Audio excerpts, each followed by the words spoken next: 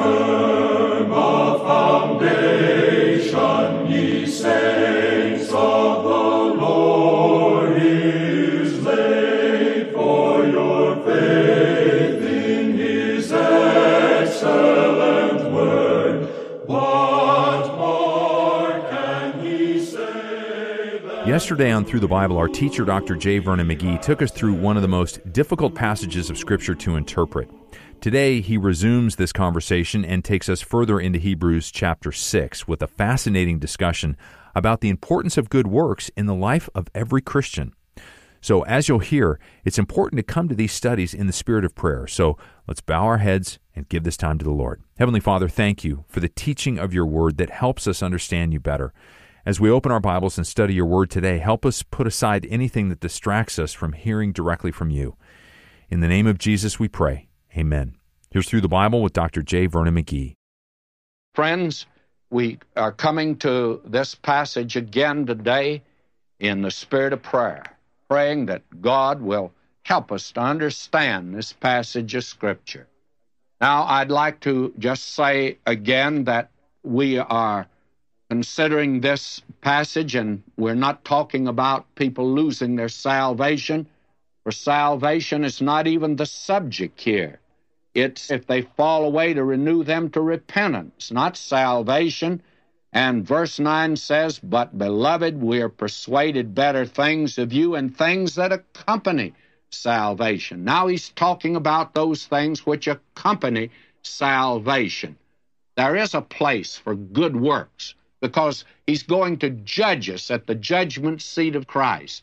And he's speaking here of the fruit of the Christian's life because he speaks of that. In verse 7, "The earth which drinketh in the rain that cometh off upon it bringeth forth herbs, meat for them by whom it's dressed, receive blessing of God. But if it just brings forth thorns and briars, it's rejected." Now, we'll note several passages here. When Paul wrote to Titus, young preacher, he said to him in Titus 3:5, "It's not by works done in righteousness, which we did ourselves, but according to his mercy he saved us." Now, from this, one might be inclined to think that Paul is not going to have much regard for good works. But you move on down now to verse 8 of this same chapter and listen to him. "That they who have believed God may be careful to maintain good works." Now, good works do not enter into the matter of salvation, but when one becomes a child of God through faith in Christ, works assume supreme importance.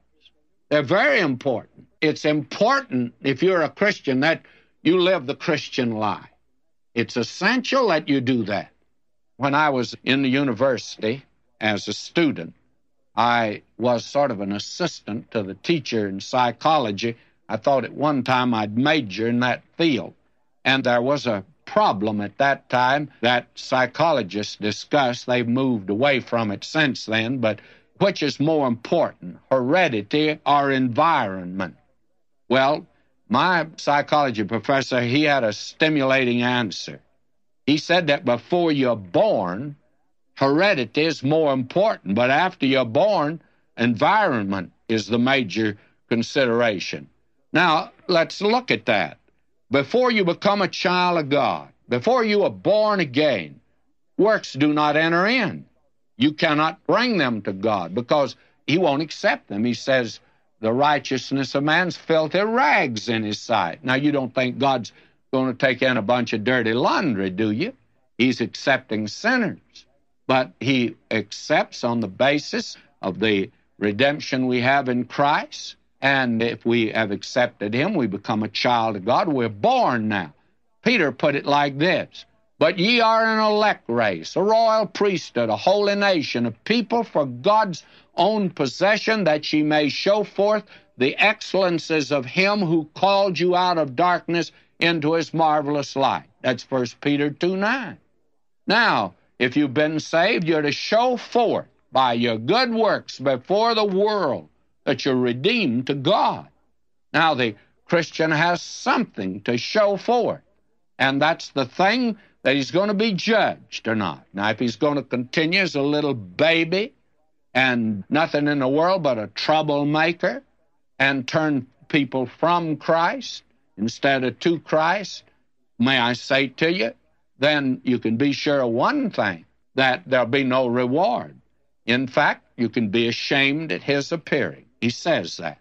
Now, will you notice, for as touching those, now will you listen to him, who were once enlightened and tasted of the heavenly gift and made partakers of the Holy Spirit, tasted the good word of God and the powers of the age to come, and then fell away. It's impossible to renew them again unto repentance, seeing they crucified to themselves the Son of God afresh and put him to an open shame. Now, in reading these verses that I've just read, we are brought now to the very center of the study. And I want you to notice, for it is impossible if they shall fall away. Now, the word fall away is an interesting word. In the Greek, it's parapipto, and it's used in other places in Scripture. It never means apostatize. It simply means to fall down, to stumble. It would be absolutely impossible to give it the meaning of apostasy. And you will find that the word parapipto was used in speaking of our Lord when he went into the Garden of Gethsemane. It says, and going a little farther, he fell on his face and prayed. Now, the word, it's the same word, parapipto, means just that he fell down. The word means to stumble or fall. Peter fell, but he was not lost. The Lord Jesus said, I prayed that your faith might not fail. He suffered loss, but he was not lost. Then there's the example, I think, of John Mark. He failed so miserably on the first missionary journey that when his uncle Barnabas suggested that he go on the second journey, well, Paul the apostle turned him down, and he says, never. This lad's failed, and as far as I'm concerned, I'm through with him. Well, thank God that God wasn't through with him.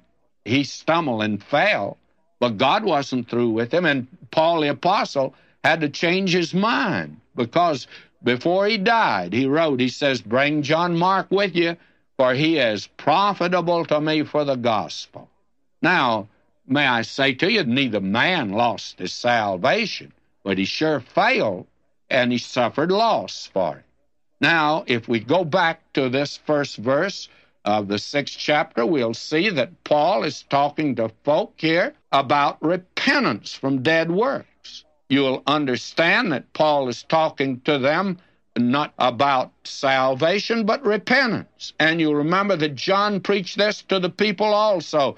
And what did he say? Bring forth the fruit that's worthy of repentance.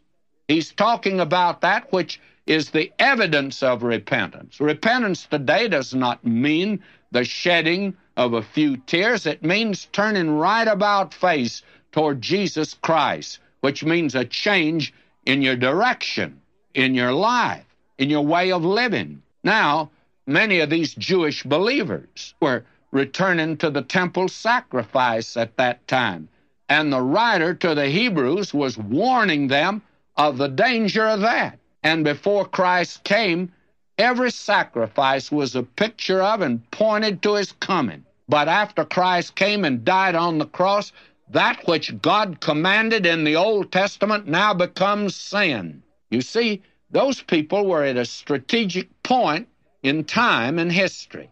They were at the time when a few days before they had gone to the temple with a sacrifice because God commanded it, and now it's wrong for them to do that.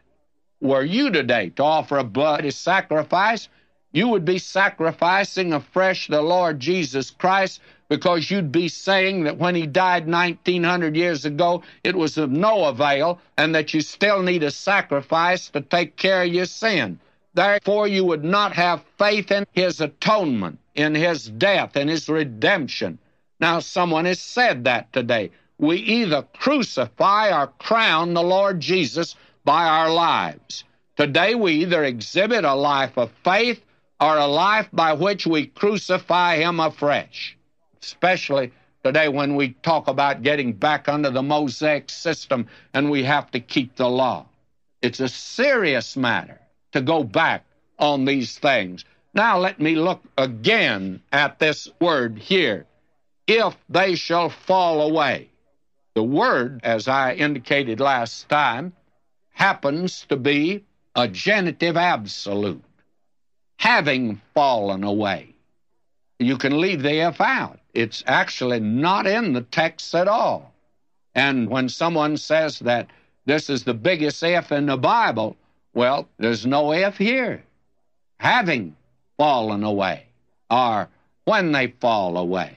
And if you want to use if, it makes, I think, better sense to use it, but not in the sense of condition, but argument, having fallen away. It'd be impossible to renew them again to repentance. Why? Well, we're talking about the fruit of salvation. And it's a serious thing to have accepted Christ and then to live in sin, then to nullify what you do by being a baby and never growing up and doing nothing in the world but working with wood, hay, and stubble. Now, Paul put this same thing in a little different language in the Corinthians. He says, no other foundation can any man lay than that which is laid, which is Jesus Christ. Your salvation is a foundation. You rest upon it. You can not only rest on it, you're going to build on it. Now, if any man build, Paul says, you can build with 6 different kinds of material: wood, hay, stubble, gold, silver, precious stone. Now, what are you building with today? Are you building up a whole lot of wood, hay, and stubble? A lot of church work today is nothing in the world but wood, hay, and stubble. We are great on organization today and on committees and that sort of thing. But really, do our lives count for God today? Are there going to be people in heaven that will be able to point to you and say, because of your life or your testimony, you gave me the Word of God? And you remember he says you should be teachers in the Word, and now you need somebody to teach you again. I rejoice today. And somebody said to me, how can you rejoice in that? They're taking your place. All these Bible classes that are springing up, and they're using tapes in your material, well, they're going to saturate the world. Friends, I hope they do. Why? Because of the fact that is the purpose of all of this, is to get out the Word of God today so that He can bless us, so we can grow up, so we can be a blessing to other people. And that is the thing that he's talking about here that is so essential. And there is a grave danger that we build in wood, hay, and stubble. And by the way, there is a difference between a straw stack and a diamond ring. You can lose a diamond ring in a straw stack because the ring is so small. And I'm afraid today that a great many folk trying to make an impression. One pastor told me, said, I'm killing myself. I have to turn in a report this year bigger than last year, and we have to increase church membership and converts and giving to missions. My friend, may I say to you, let's quit this building in wood, hay, and stubble. How many people were taught the Word of God? How many people actually turned to Christ? How many people were really blessed? And that's the thing he's talking about here. He says there is a danger that you're going to build with wood, hay, and stubble, and every man's work's going to be tested by fire. Now, what will fire do with wood, hay, and stubble? Poof! It's just going to go up in smoke. There'll be nothing left. And that's what he's going to talk about here, the fact that it'll be destroyed. That's what the Lord Jesus talked about in the 15th chapter of the Gospel of John. He says, I'm the vine, I'm the genuine vine. You are branches. Now, you're to do what? Bear fruit. You're to bear fruit. What kind of fruit? He says, I'd like a full crop of grapes. And he said again in a parable, he made it very clear, that the seed falls on good ground. What's it to do? Bring forth 30-fold, 60-fold, 100-fold. He'd like to get 100-fold. Now, he says, if there's a branch that won't bear fruit, what did he say? I'm going to take it away. I'm going to burn it. Going to remove it from the place of fruit bearing. And my friend, I think he's doing that today. Now, I look back here in Southern California, over about 30-some-odd years that I've been in this area. I came here in 1940. Well, I have watched a great many things happen. I have watched laymen. They were men who worked in wood, hay, and stubble. And then I've seen them work with gold. I know a layman that was so prominent when I came here. That man got involved in dishonest transactions. I wouldn't want to go into the presence of Christ, as that man's going to have to go. I think that he's lost his testimony, and yet a gifted man, and a man that you can't help but like. I, even today, consider him a friend. And then I know a minister. He was so attractive. In fact, he was a little too attractive. And he had an affair with another woman. It was not his wife. Finally divorced his wife. And he tried during all that time to keep on teaching, but it didn't amount to anything. He was just putting up a whole lot of straw, not even baling hay. He just making a big old haystack. And finally, the match was put to it, I guess, because he sure didn't leave anything down here. Oh, today, how careful we should be about our Christian lives. And we can't do this in and of ourselves. We need to recognize that He is divine. If we're to have any life, it must come from Him. And if there's any fruit, it must come from Him. It can only go through us, because that's all a branch is. It's just sort of a connecting rod. That's all. It connects into the vine, and it gets out yonder and bears some fruit, a few grapes out there. That's the thing that he's talking about here, friends. Now, let's look here again at what he's saying. If they shall fall away, having fallen down, it's impossible to renew them again unto repentance. The thing is, you can shed tears all you want to, but you've lost your testimony. That preacher came to me, that talked to me. He said, I'm through. He's attempted to move to several sections up and down the coast, and every place. He's had an affair with a woman. And what's happened? He's lost his testimony. He can't go anywhere today. May I say to you that he's talking about that here. It's impossible to renew them to repentance. I don't question his salvation. But I say this, gifted individual, a man that can be mightily used to God, but not.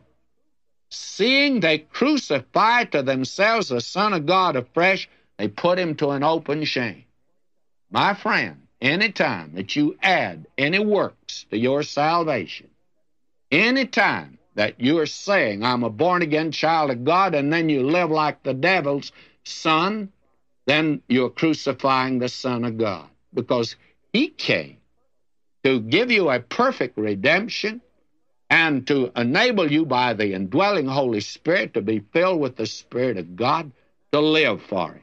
Now, he goes on, for the earth which drinketh in the rain that cometh off upon it, it bringeth forth herbs meet for them for whom its dress receiveth blessing from God. These herbs bring forth a blessing to man. They are delicious to eat. But that which beareth thorns and briars is rejected.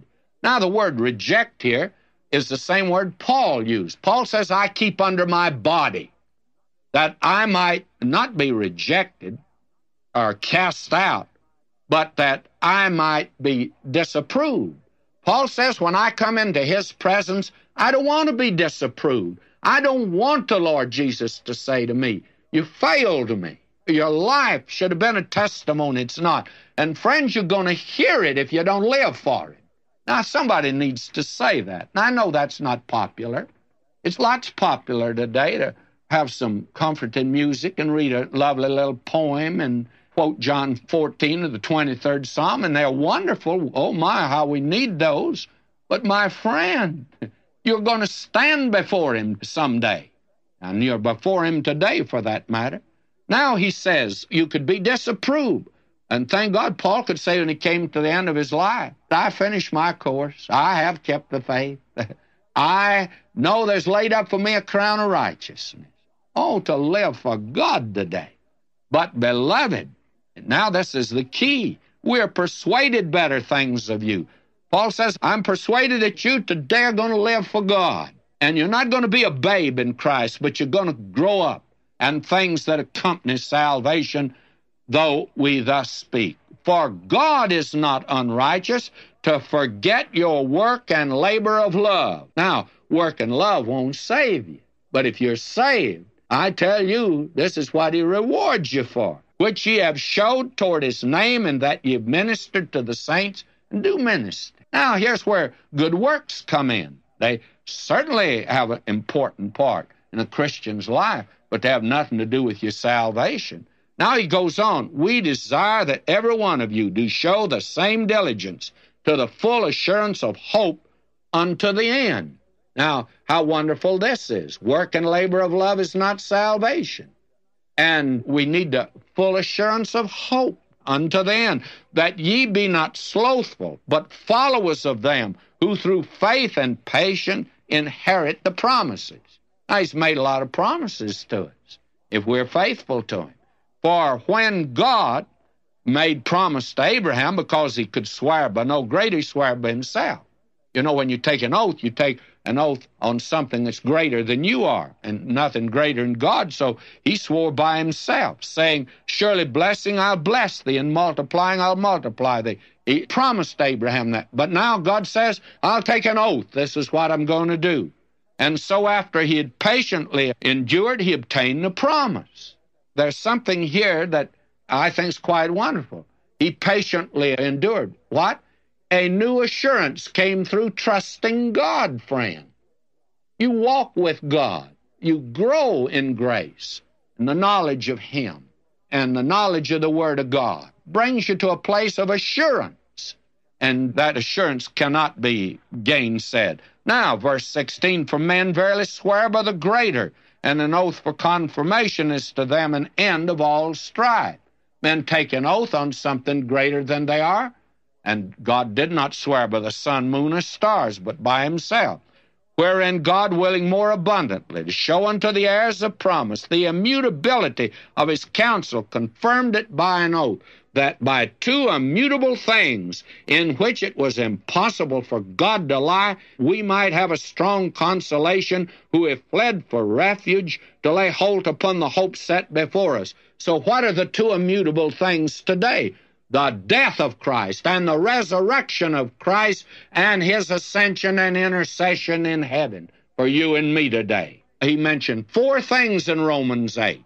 Now he divides them into two immutable things, the death and resurrection of Christ. And now he's yonder, the living Christ at God's right hand, his ascension and intercession, which hope we have as an anchor of the soul, both sure and steadfast, and which entereth into that within the veil, whether the forerunner is for us entered, even Jesus. Aaron was never a forerunner, but Jesus is. He's gone ahead. He's made an high priest forever after the order of Melchizedek. Now, he's going to talk about Melchizedek, and he sure hopes that you and I will not be babies, that we're going to be full-grown sons and hear him. We'll begin that next time. As Dr. McGee said, although good works have nothing to do with our salvation, they certainly do have a very important part in a believer's life. If you'd like a little more time to study and understand this important passage of Scripture, I'd like to remind you that you can go back and listen to this message or any of our messages again for free by visiting our website at ttb.org. Just click on the orange Listen button. And if you'd like to purchase Dr. McGee's entire 5-year series on our Bible Bus flash drive, I encourage you to check it out in the resources section of ttb.org, or you can always call us at 1-800-65-BIBLE for some more details. Now, as we go, I'd like to remind you that December is letter month here at Through the Bible, and we really do want to hear from you. Your stories of how God is working in and through you are such an inspiration to all of us. So grab your tablet, your smartphone, or even that old pen and paper and take a few minutes to tell us your story. We love hearing about how our study of God's Word has blessed you, or about what God is teaching you, or maybe how the Holy Spirit is using God's Word to change your life. So write to us today. Email us at BibleBus@ttb.org or send your letter to Box 7100, Pasadena, California, 91109. In Canada, Box 25325, London, Ontario, N6C 6B1. And if you have any questions about this ministry or the Bible study resources we offer, including our terrific monthly newsletter that contains more great teaching from Dr. McGee and tips to help you apply what we are learning to your life, please call us at 1-800-652-4253 or visit ttb.org. Now, tomorrow, our study of Hebrews continues as the Bible Bus rolls along on its 5-year journey through God's entire Word. I'm Steve Shwetz, and I look forward to hopping aboard with you tomorrow. All to Him I owe. Sin had left a crimson stain. He washed it white as snow. We're so grateful for the faithful and generous support of Through the Bible's partners who are being used by God to take the whole Word to the whole world.